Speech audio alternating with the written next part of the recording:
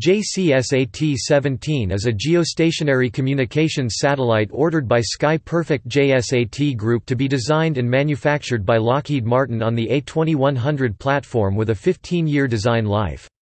Its payload is composed of S-band transponders with a flexible processor that will allow it to redirect capacity to concentrate on disaster relief efforts or other high-volume events.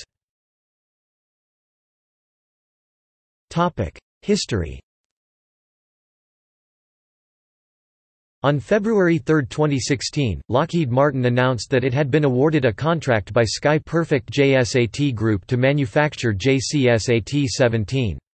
It would have a flexible S-band payload and a 15-year design life. On January 4, 2017, Arianespace announced that JCSAT-17 will fly on board an Ariane 5 carrier rocket in 2019.